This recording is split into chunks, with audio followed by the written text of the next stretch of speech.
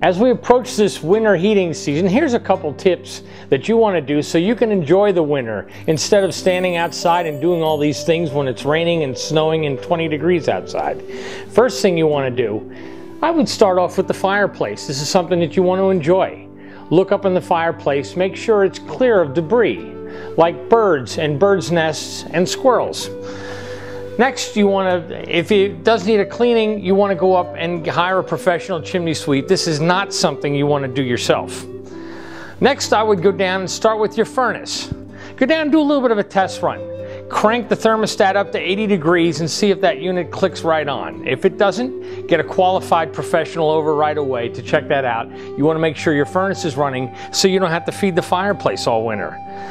There's a lot of other seasonal maintenance that you can do around the house. With the furnace, you want to clean at least once a year and preferably twice a year before the cooling and the heating seasons. Check it, clean it, replace the filters. Next, you want to make sure that your fuel tank is full. Go and check out their fuel tank, make sure it's all capped off and topped off and that you have plenty of fuel for the winter and you don't run out in the middle of the night. Go around, check your heating vents throughout the house. Make sure they're clean of debris. Make sure that they're clean from dust and that they're functioning and operating properly so you're all primed and ready for the heating season. You should also take this time to go and check your house for carbon monoxide leaks. There are carbon monoxide detectors that should be in place, and if your unit is 5 years old, remember that unit probably is no longer functioning well or properly, so replace that if it's more than 5 years old. Go outside to your air conditioning condensing unit and you want to clean any debris from around that unit. There are leaves that have fallen down over the course of the autumn and you want to get all debris off that unit. These air conditioning compressors are intended to be around for year-round use, but in the wintertime you can prolong the longevity of that unit if you clean this and you cover it. Okay, so you're not exposing these to all the winter conditions. So get a nice sturdy cover that sufficiently covers this. Make sure it's protected from the elements. Same thing with any air conditioning units that you have installed through your windows. If you can, where all possible, remove that unit, store it away in the garage or in the basement somewhere until the next season comes around. If it's too big, bulky, or not possible to remove that, make sure that that too, like your condensing unit, has an adequate cover so that that is sealed and protected against the winter elements.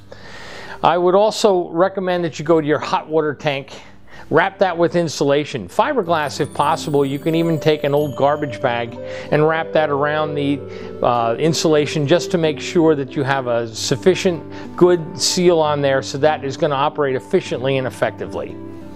Any exposed plumbing pipes that you have in the garage or in some sort of outside walls, make sure that they're insulated. If you have exterior hose bibs, feel free to shut off an interior valve to prevent those from freezing up.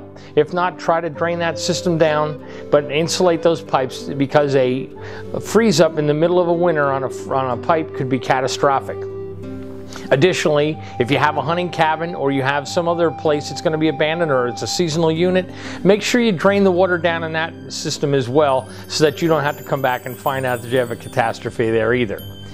Lastly, check your windows for leaks. Some of the old double hung style of windows are more prone to leaks, or some of the gliding windows, and you can cover them very inexpensively with a variety of insulation kits that are available from most home centers. Check caulk around those and make sure you have a nice tight seal. If you follow these tips, you should have great functioning equipment and you should have a nice tight house so you can enjoy your fireplace for the holidays. Keep tuning in for more helpful tips, interesting ideas, and innovative products. And happy holidays from all of us at units.com.